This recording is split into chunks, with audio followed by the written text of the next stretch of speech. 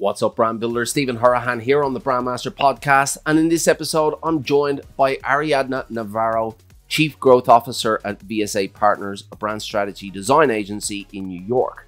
Now, Ariadna is a strategist with her finger on the pulse, and in today's episode we dive into the wild world of Web3 and how big and small brands can make the transition.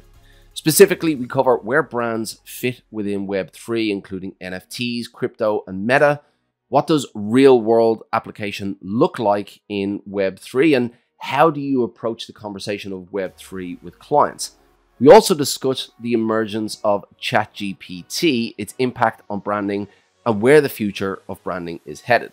So if you want to learn how to prepare for the future from a branding expert with a passion for future-proofing brands, then don't miss this episode of the Brandmaster podcast. Now, before we dive into the episode, I want to take a second to show some appreciation. I appreciate every single one of our listeners, but I have a soft spot for listeners who share the love. A shout out to Yoli1991 from the United States. Love the podcast, classes, group, amazing. I love how Stephen puts everything into perspective and how he has organized everything in the Brandmaster Academy. It has truly helped me to become an amazing brand strategist according to my clients. If you want to share the love and possibly get a shout out on the podcast, please take a couple of minutes to leave a review on your favorite platform. Welcome to the Brandmaster Podcast, a show specialized in helping branding professionals and entrepreneurs to build brands using strategy, psychology, and creative thinking. Hello everyone, and welcome to the Brandmaster Podcast. And I'm absolutely delighted to have on the show with me today Ms. Ariadna Navaro from VSA Partners. She's the Chief Growth Officer there. And we're going to get stuck into something pretty interesting, a topic that I know a lot of you are very interested in at the moment, and that is Web3. But before we do, Ariadna, thank you so much for joining us on the podcast today. Yeah, thanks. Thanks for having me. Excited to have this chat. Now, Web3 is still relatively new. I know that it's been around for a few years now, but it's kind of an enigma to a lot of people. But before we get stuck into that, I'd like to kind of step back a little bit. Now, you're the Chief Growth Officer at VSA Partners there in New York. Now, can you give us a bit of a background as to, you know, the background you've come from and how you ended up where you've ended up? Yeah, for sure.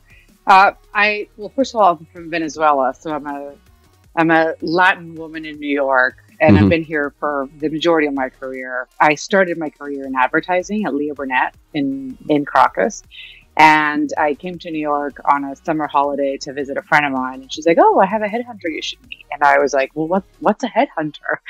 And fast forward to, I interviewed at a company here called Wonderman, which is a digital agency and direct response. And then I went home and forgot about it, and literally 2 weeks later, I get a call. I had a job offer, and I said yes on the phone.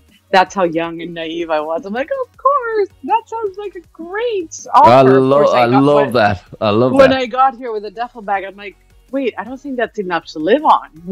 What was I thinking? So my career sort of started here after a few years at Leo, and then I went into consulting very quickly after that. So I spent a few years at Wonderman. I did the .com, of course, because if you didn't back then, you're an idiot. Of course, hoping I was going to become a gazillionaire. I am here today, so that's proof that I did not. I mean, not because I wouldn't be on your show, but I would probably be on a yacht in the south of France. Oh, I've had gazillionaires on the show. That's so true. It's all right. So I take that back. I would still be here, but from my yacht. Is that good? Is that better? Beautiful. Beautiful. That's a better answer. Fair enough. And then I went into consulting, but on the innovation side. So I spent really the bulk of my career sort of really thinking about how do companies grow if your market or your audience is shrinking, or if, you know, there's technologies that are disrupting your business. How do you adapt? What is the pipeline you have to develop? How do you think of your business model innovation? So really trying to I kind of, for a very long time, I lived 10 years in the future, because when you work in innovation, you really think you kind of have to play God a little bit, which is maybe a blasphemy for some, but you have to try to really look at the patterns and think about, okay, what's going to happen 7, 10 years from now? And then how do I help Kellogg's or Pepsi or Ford or whomever? How do I help them help them think about where to go next and what moves to make. So it was really exciting, honestly, and I loved it. And then I sort of naturally steered into a brand job, and I ended up at Interbrand as Chief Strategy Officer. And Interbrand is one of the largest brand consultancies in the world, and they're phenomenal. And they really look at brand as a business asset. So how do you look at brand as just an expression of your business strategy? And then by default, the brand has a business value, which I kind of love, because it was sort of these all the sides of my career sort of coming together into one job. And I love that place, and everyone there still, we're good friends. And then I went to VSA Partners as Chief Strategy Officer. And then now recently took on this growth officer role, which looks to do kind of what I've done my whole life, is like, how do we grow, and what are the capabilities that we should be looking at, and what are the teams and the skill sets that you need to be considering and thinking about in order to fulfill kind of the promises of, you know, clients today, what they need, but again, sort of thinking of the future.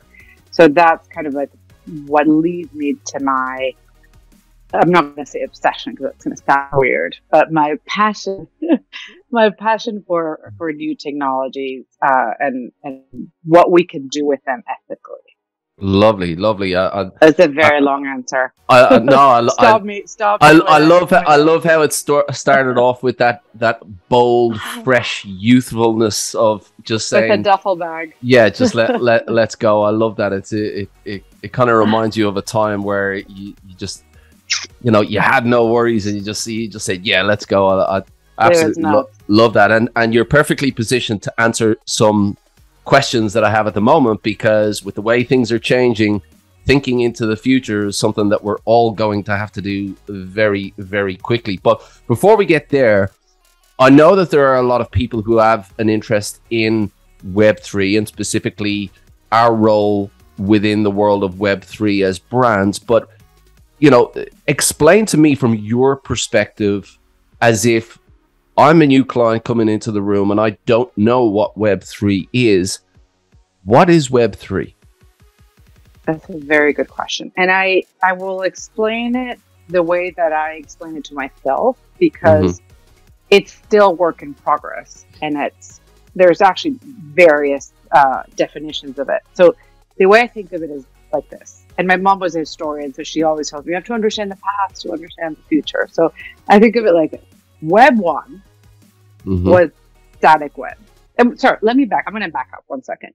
The web is not the internet, but actually a group of protocols and tools to interact with the internet. So that's premise number one, basic premise. Because you think of like web, and you're like, oh, is that my browser? Well, no. It's a toolkit of protocols and ways to interact. So Web 1 is, you know, for the olden folk, if there are any olden folk to listen, it's that sort of static web. You had banners, you know, like data was stored on website servers. Like, if you remember, it was like the Netscape of the world, of the world. Web 2 which is where we're at today, obviously, since Web3 is the future, is that user-generated interactive web. And when it started, it was like, you know, blogs started coming in, you were able to leave a comment in a chat. And that's the era of the Facebook, the Airbnb, Twitter. It allows for interaction. Now, the key thing here is that the data is owned by the companies. So when you interact today, the data is owned by Google, the data is owned by Facebook, or it's owned by a brand, or again, by Facebook, because you use your Facebook login to get into everything and to interact with everything. Web3 comes along to try to solve for data protection, privacy, and ownership of that data. So that's sort of the impetus.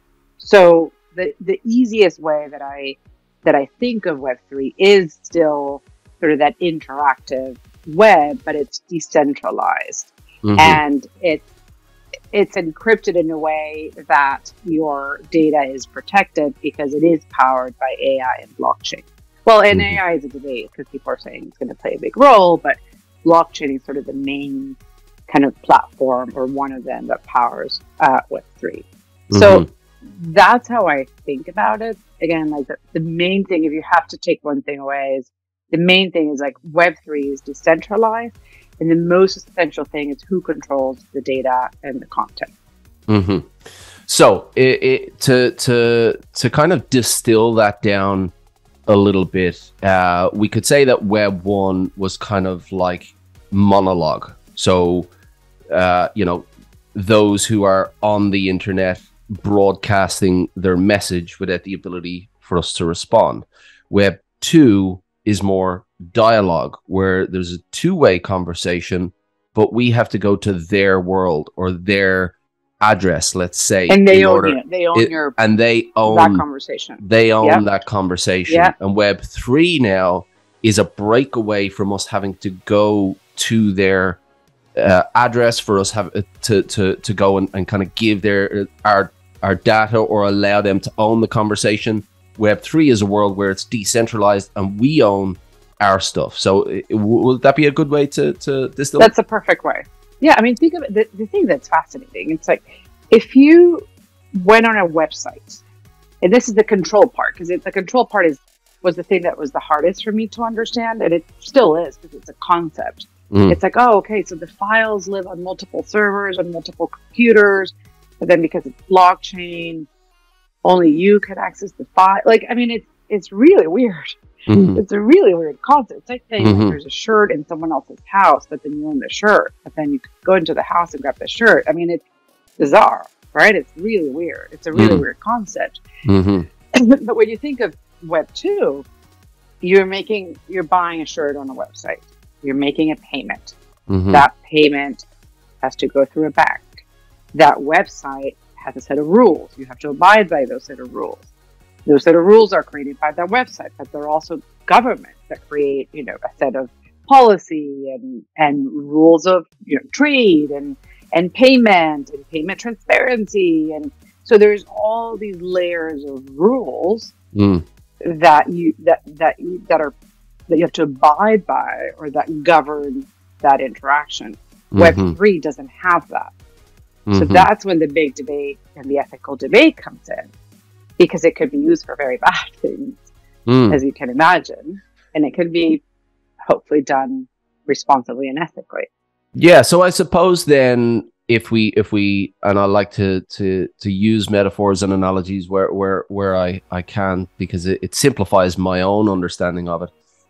I suppose then, when we do go to somebody's address to have a conversation, not only do they own the conversation, but there are other entities standing there watching the conversation to make sure that it's in line with their protocols. So, correct. All of that data is not only are we putting it out there, it doesn't belong to us, and there are many different entities with their hands on it. And this decentralization kind of puts a bit of a bubble around ourselves and our privacy and our information, so that we don't have to go to their address. We don't have to have these other people listening in on these conversations, and we're kind of taking a bit more control back and a bit more ownership of our own data back. Is that right? Yeah, correct. And crypto is the best proof point of that. So you can, I mean, we all know where crypto went, and we're going through this crypto winter, and I think it'll come back, but we have yet to see the good side of crypto. The problem is that's not where it lives today. But the good side of crypto is, because you're decentralizing and you're eliminating the supervisor, if you will, and the supervisor, let's say, the bank. You can have literally someone in Venezuela where I'm from. You can have an Indian in the Amazon jungle who weaves baskets. They can sell that basket. Well, they would have to get to a post office, but assuming that they can get to a post office to send you the basket, they can send that basket and you can pay them in crypto without them needing a bank account, which they don't have in the middle of the Amazon jungle. So it does create this extraordinary world of possibilities. The challenge and the problem is that right now it hasn't been used for that as much. It's been used as an investment or a betting tool, and here's where we're at with crypto. Yeah. So really, if you think about it, back in the day, you know, if you and I were neighbors and you had a skill set of, you know, creating pottery, and I had a skill set for farming, I could go and farm your garden, and you could pay me in pottery, because there is no other, you know, overseer of that relationship and of that transaction. And that kind of disappeared in the world of Web 2, because you had all of these different layers. And now with this decentralization, we're kind of able to take a bit of control back, and we're able to barter a bit more and trade a bit more, and you know, determine our you know, our own rate and the way we do things a little bit more than we could in Web 2. And that's kind of and again, this is an evolving thing. And even though I've been, I've kind of been in and around the world of Web 3 for a little while now, you know, I'm still kind of evolving my own thoughts on really category, because I like to, in order for me to understand things, I need to visualize them and put them in a very specific place in my mind. And really, like particles, it's still settling for me to have that clarity. And I think that's an evolving thing. And you know, it over time that will become a lot more clear. In terms of brands and the world of branding, where do brands fit into this world of Web3, and where do the opportunities lie? Obviously, there are different facets to this, the likes of NFTs, crypto, meta. Where do brands have the opportunity to embrace Web3?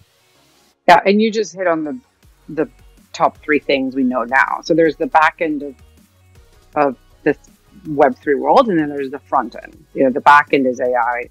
Again, this is how I comprehend it. So I'm not a developer or an engineer, but it's the easiest way that I can explain it to clients. So you've got blockchain and AI. People believe will power Web3 because of the machine-to-machine conversation. And then the front end of that is the three things that you just said. It's crypto, or the things that we know today. There may be more coming.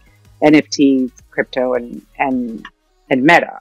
So when I think of brands and the conversations we have, and you know, very often we're doing a campaign for someone and we think about like, oh, should we do an NFT, and what should that do, and what is the role of that NFT? And I look at metaverse in particular and NFTs in particular as another channel.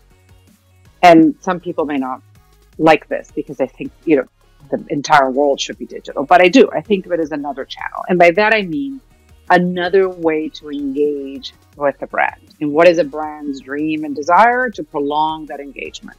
The longer you interact with the brand, the more in love you're going to be, the more you're going to buy, or the more you're going to use, or the more you're going to recommend to a friend. That social capital has a financial value.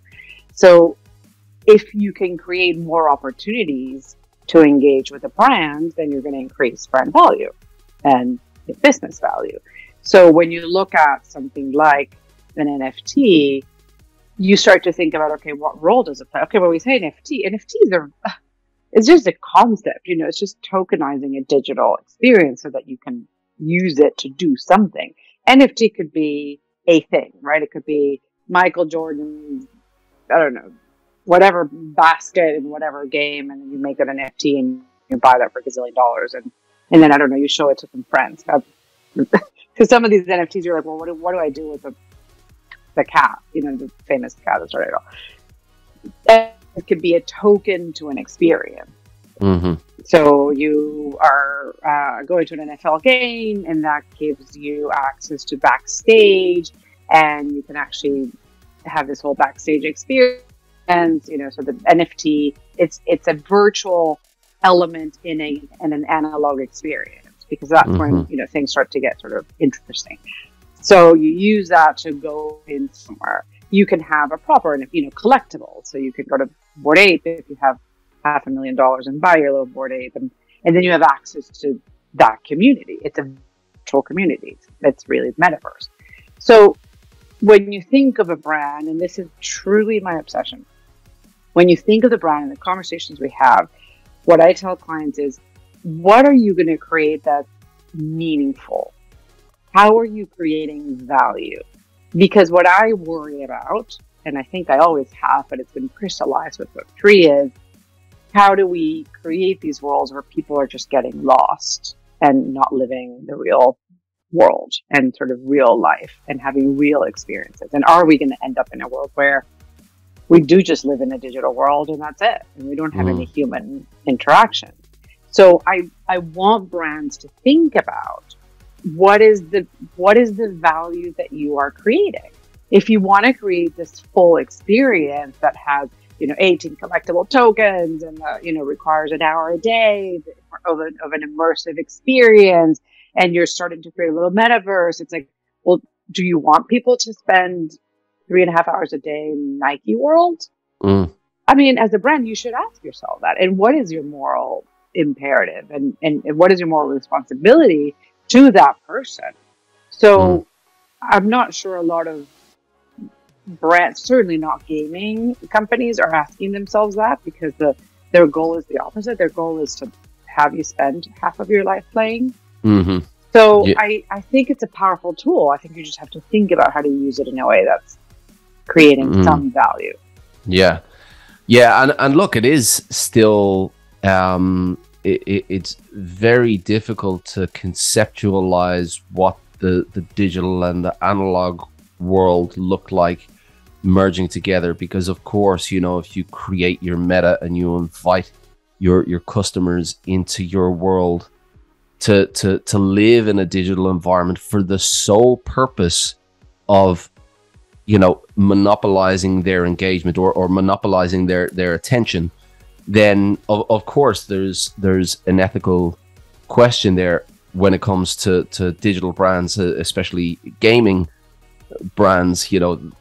Of course, they from the 80s, they've been creating products to keep people attached to the screen, and that's not going to change anytime soon. So when it comes to real world application, let's say for a normal business, let's say we're not talking Nikes and Apples here. Let's say a $1 million business that wants to embrace the world of Web3. Yeah. What does real world application of Web3 for a brand of that size look like?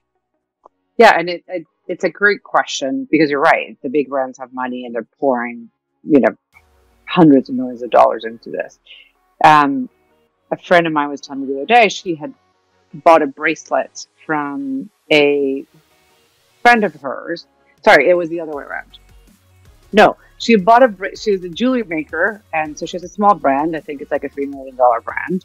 And she bought a bracelet, which is not inexpensive, but her partner, I think, is an artist. So with the bracelet, you got an NFT of a painting of her partner. So in my friend's mind, all of a sudden, this $3,000 bracelet seemed like a bargain, because she's like, "Oh, I'm getting a beautiful gold bracelet with a little diamond, and I'm getting a piece of art." So again, like this is a perfect example of adding value. Like when you think about, how do you use NFTs? It's like, how do you enhance that experience? Do you want to bring? In her case, it was like, it's all about the creativity. That's what the brand stands for. Like you have to look at NFTs like the same way you would look at any brand execution. What is your brand strategy? So take Coca-Cola. They're all about happiness. Okay, then how do you use that digital experience to drive happiness? And if you can do it in a way that it tells sort of this consistent story, then it works, then it's fine, then it makes total sense. So same exact thing for a small company. I mean, for small companies, it's even, a bigger world of possibilities, because most of this stuff is built on open source. So they could hire a developer and create something quite easily, quite quickly. So, and then you can put it on, on any of the NFT marketplaces, if you want. So anyone can really start to think about, how do you enhance that experience? And how do you create a moment, what we call a moment where you opt in? In the past, it used to be like, oh, well, to create this moment, let's not create moments where you opt out. Now there's so much out there that you actually have to create moments to opt in. That means exactly that. It means you stop what you're doing so that you actually pay attention. So when you're a small company and you think of it that way, think of like, okay, what is the value I can add? You know, if I am a hand cream company and all I sell is hand creams and I don't have a lot of dollars, like what would my customers need and can I solve that through that digital experience? So if you start to think of it that way, it's just a brilliant add-on to any small company. I want to go back to your friend who bought the bracelet. Now, she said that the bracelet, even though it was inexpensive, seemed like a bargain because she was getting this painting of her husband. How did she come up with the valuation of that NFT to her? And what does that NFT look like in the real world for her? Will she get a printout of that and put it up in her home? Where does she see the value of that NFT? Well, that's the question of all NFTs, because they live here. Yes. Or, you know, when it's art. Because, by the way, art is only one application of NFTs, right? So NFTs are a gazillion different things. But when it becomes a digital asset, it lives on your phone, it lives on a TV. I mean, in her case, she literally has the painting on her as a screensaver at home. She gets a print, so she does have it printed as well. So that's that analog digital overlap that's going to have to happen. I mean, whoever, you know, the person who bought Madonna's NFT, I don't know if you saw it when it came out last year. I had to watch it like this because it was very Madonna. I'll leave it at that. I think this is probably a PG podcast. I think we could use that. I think we could use that phrase to explain a lot of things. It's very Madonna. We'll all get it. Yeah, it was perfect. It was very on brand. All I could think is like, what do you do with that? Like, is that a screensaver in your home, or are you walking around with your phone showing people? But that is what, you know, NFTs, like, especially when it's entertainment, that's what they do. When they're a token to use to, you know, towards something else or a collectible, or then it's different because it has a function. The way I understand the way it's been easiest for me to understand NFTs is by looking at them as kind of social currency. And I don't know who it was. Maybe it was Gary Vee or someone like that, because I know that he speaks a lot about it. You know, in the way that, you know, you show off your kicks, or the way you show off your Mercedes. You know, that's social currency to the world to say, hey, you know, this is my status. This is the you know, this is the space I play in. Do you kind of do you see NFTs in the same way? I think it's changed a little bit because of the crypto fallout, and you need crypto to buy NFTs. So I think it's changed a little bit since Gary probably said that last year, I imagine, or 2 years ago. It was that. Like, I remember, you know, I was obsessed with Bored Ape Yacht Club from the early days, and it did give me a little bit of like, you know, I'm talking about something someone doesn't know. And then when I went down my crypto madness rabbit hole, Alice in Wonderland crazy time, which that I'm not going to share. No, we can, but that might be for another podcast. I remember going, like, I was so obsessed, and I would go to dinner parties and talk about it. And then after like an hour, I would realize, like, oh, that person is not interested in what I'm saying. You know, like, do you use Dex tools? And they would look at me like, what is wrong with you, woman? And no, I don't want to talk to you. Like, oh, can I switch seats? You know, that was the cue that I was. But I felt that I had the key to something many people didn't. And that's still the case because most people don't own NFTs. And it's an experiment that's been up and down. You know, when you look at like Decentraland, which is like the most known kind of little meta world, it's like it only has like 50,000 people left now. And NFTs, you know, it takes a shite load of energy to, you know, to burn crypto. So it's like the the blockchain that Bitcoin is on takes the energy of Finland, whereas the equivalent of the energy used in Finland. I mean, it's bananas. So there's, again, like, it's hard to talk about it at one angle without really seeing the whole picture. So that social currency, I think, has been dampened a little bit by the understanding of, the energy usage, the ways it's been used for not so good. So I believe in it still. It just has, it's like it's a cycle of innovation. It has to come around.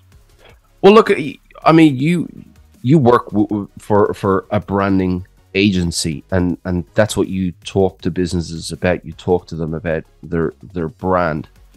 When you sit down, whether it's in a discovery or a workshop, when you sit down with a client, how now a client who is not up on Web3, but who is relatively progressive and want, what's best for their brand, whatever direction that may be. Let's just say they're open.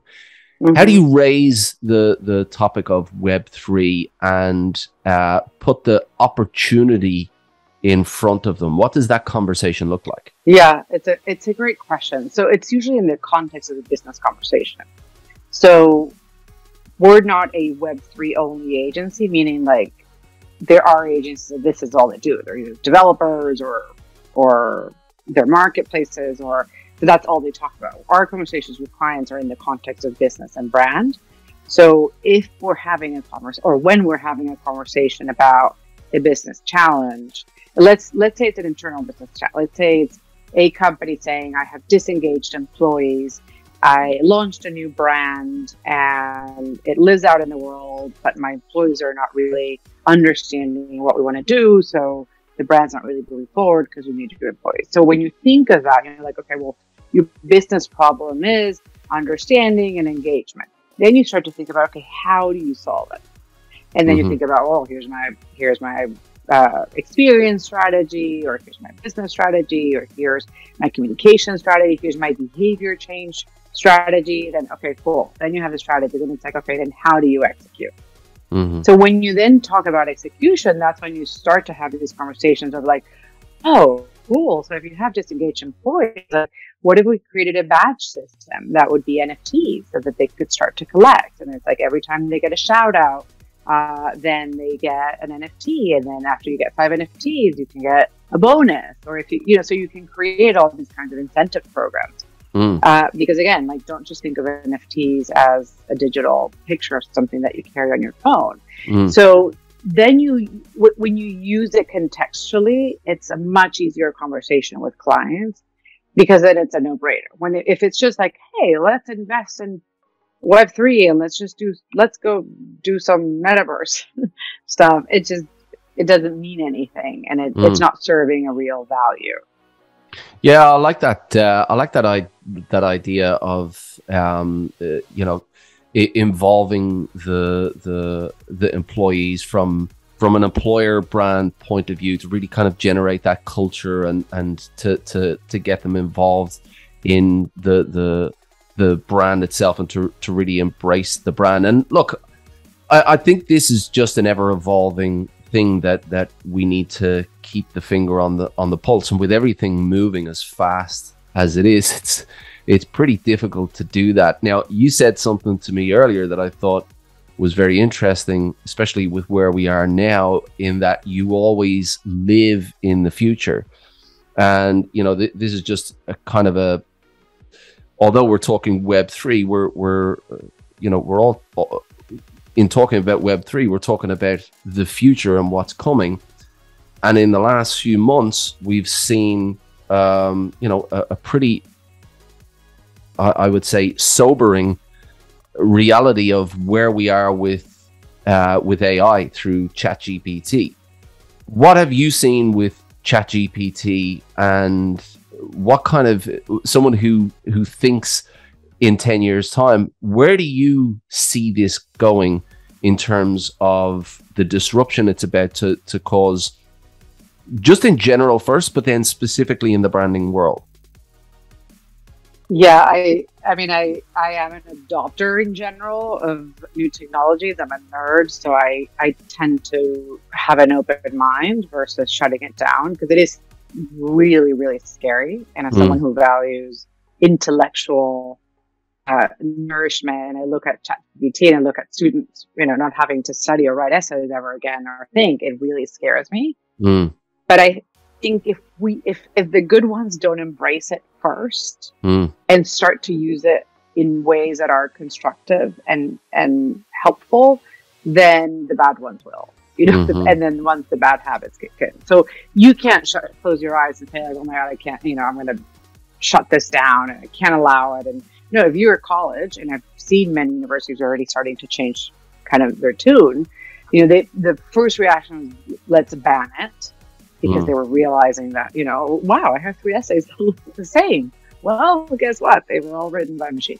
So they banned it, and now they're like, well, actually, you know what? Let's start to think about how we teach differently. So if ChatGPT maybe, or any AI, although now I think it's Microsoft invested $1 billion, so it's basically theirs. But if ChatGPT can do X amount of the work in teaching, then can you use teaching for something else? Can it be more of a discussion? Can it be more of the conversation? Can it be more of an interactive way versus you standing there and talking at people? Can you use it for more hands-on learning? Can you use that time, differently? So the same with brands. Like if we think of, I've started to have a conversation with our creative team, and we're going to do a roundtable, an AI roundtable soon, because like the reaction was like, oh my God, like they're going to write ads from now on. Because Ryan Reynolds had this Mint Mobile ad here in the US, and it was written by ChatGPT, and it was a whole joke, the whole thing. But it was did a fairly good job in explaining what the wireless company did. But you're never going to have a substitute for creativity and creative thinking. So I want to say that first and foremost, the creative human mind is impossible to replicate. You can replicate logic, you can replicate learning, and that's what AI does. It's going to learn faster than you can. But the creative mind is, well, I may be wrong, and maybe we're all going to be killed by a machine in 10 years. So don't mark my words. Right now, today, I think it is impossible to replicate the creative mind, and it is impossible to replicate human interaction. It is impossible. I think the human interaction, I think the human creative mind, the replication of that, I think will be a lot easier to replicate than the human interaction. That will take a lot longer to replicate. And again, this is something that I don't think we're ready for, but it's here. So it's a case of, well, what are you going to do? Ignore it? And it does throw up a lot of early ethical questions, but then it also throws up philosophical questions. Well, if the outcome of what you're doing here with ChatGPT is this, but you're already using this, that, and the other for this, where's the moral dilemma? Like picking the bones out of what exactly are you doing at the moment before ChatGPT comes along that is not 100% you. Let's say as a personal brand, you have writers writing articles on your behalf. You're putting them out there, but it's not you. And that's just a tiny that's just a tiny example of the moral question. And then it becomes, well, how far does this really go? And the creativity side of things, man, like already some of the stuff that they're doing is crazy. And remember, ChatGPT 3 is going to be kind of play center compared to ChatGPT 4. And if we look at evolution in technology, look at the first mobile phone and look at where we are now. I know that took 20 plus years to 30 years, but the evolution is inevitable. And I suppose really what you said in terms of the human engagement, for me, that's an area that we all need to embrace, because even if the creativity side of things and even if the robot side of things catches up to the point where it's level or even better than humans, it's going to create this void and this thirst for actual human engagement where we know that we're speaking with another human, because we get used to, well, where did that answer come from? Am I talking to a human there, or am I talking to a robot? And I think we'll go out in search of that human engagement because it's in our DNA and we'll be drawn to that. So I think there's, looking at ChatGPT and not ignoring it and embracing it the way the universities are doing. How can we use this to our benefit? But then also looking at, well, what vacuum is this going to create that we can use to our advantage? And I definitely think that human engagement is an area that's going to just like supply and demand. It's really going to become something that we crave for, and I think that's an area that brands can really kind of make it work to our advantage. Would you agree with that in terms of that human engagement? I do, and I'll tell you another example of what you're saying. For so long, I mean, I'm going to say maybe a decade, and I'm not sure why, but I feel like it started happening a decade ago.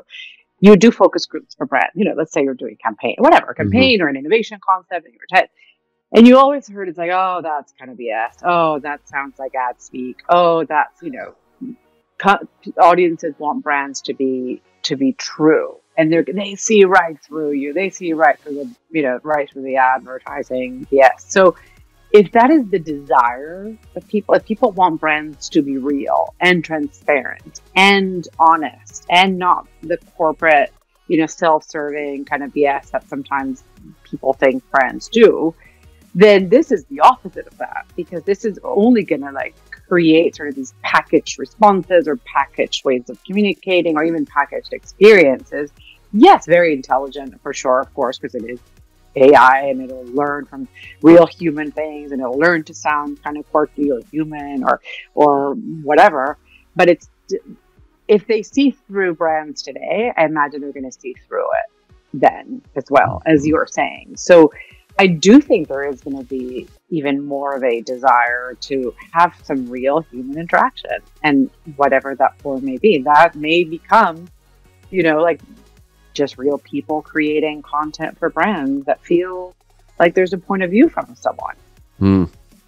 Yeah, it is a fascinating world. It's certainly scary. The unknown is always scary for us, but really, when you think about where we could go, and I think how fast it's moving is really what's so scary, because we're not thinking anymore of what's the future going to look like in 20 years time or 30 years time. It's what's the future going to look like in 18 months or 2 years, because it's moving that quickly. And look, I think at the end of the day, these things are upon us, and if you are building a brand, then putting your head in the sand or going out to your garden to play with your dog, it doesn't cut it. Like, you have to stay on top of what's going on. You have to look at what the options are out there, because evolution is inevitable. It's happening. And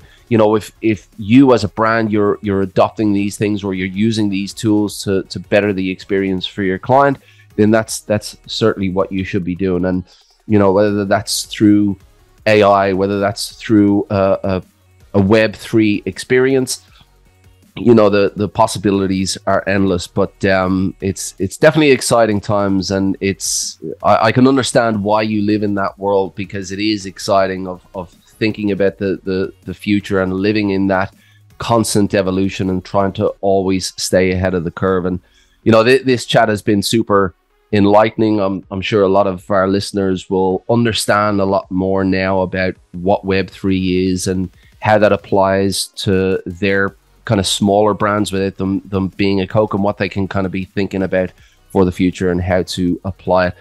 Ariadna, I really thank you for taking the time to join us today. It's been an absolute pleasure, and I'll be delighted to catch up with you in another 12 months or so, 18 months, and see how the world has changed in that time.